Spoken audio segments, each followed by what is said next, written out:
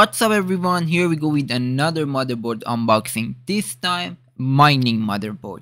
And this is not a mining motherboard like the other ones that are specifically made for mining, but definitely you can use this motherboard for mining.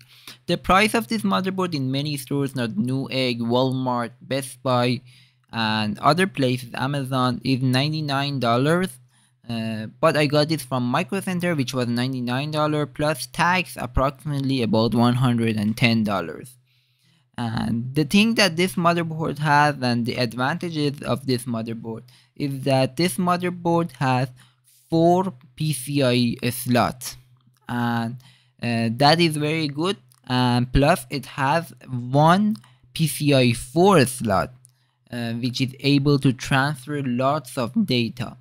And what you can do with this motherboard, easily you can have a 7 GPU rig, and with a little bit of tweak you can have an 8 GPU rig with this motherboard only for $99. And that is the great option. I will tell you how and why. The first way that you can do this is that the first slot is PCIe 4, and with PCIe 4, depending if you have integrated graphic or you don't have integrated graphic, you can split this first rail PCIe 4 into 4 PCIe. By that you can connect 4 GPUs to the first slot without compromising any hash rate.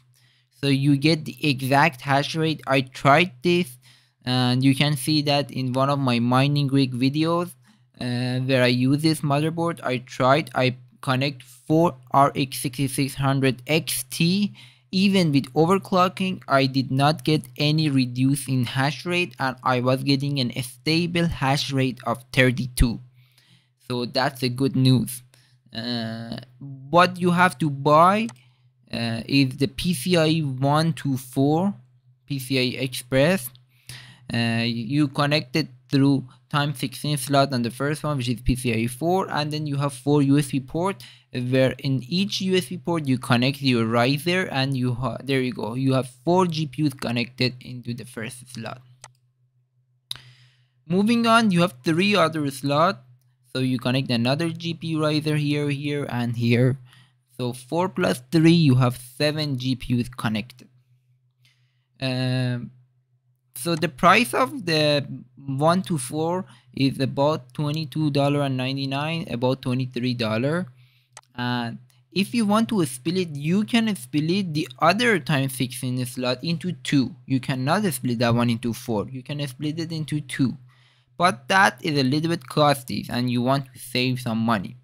And what you can do is, since the other ones are the regular PCIe 3 and they're not PCIe 4, you don't want to split those, the other 3. You split the first one into 4 and you use the other 3 regularly, and you have 7 GPUs connected. And in order to save some money and not get another splitter, what you can do is you can get NVMe to PCIe extension. So what this does is you connect this the NVMe and the motherboard right here, and then you connect your riser to the USB. This way what happens is that you're adding another GPU and you have an 8 GPU rig. And what does that?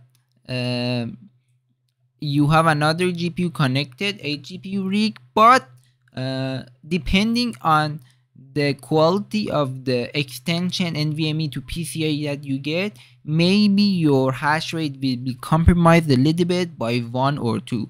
So for example, if you connect the RX 6600 XT and you overclock it and you have 32 hash rate, and the other ones you connect it through the NVMe, you get like 31 hash rate, which for me that's not a big deal.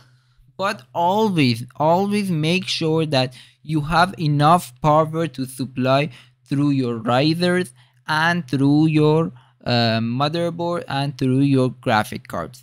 And for 8 GPU RX 6600, at least you need 1600 watt power supply.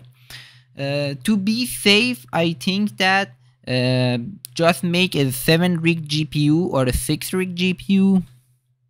And what I personally do with this motherboard is that I make a 6 rig GPU where I split the first slot into 4 GPU. I have 4 GPU, and then the next two I add 2 other GPUs where I have 6 GPU. And for the last PCIe slot, what I do is I connect an internal Wi-Fi card, so I get a strong Wi-Fi signal instead of getting Wi-Fi through USB.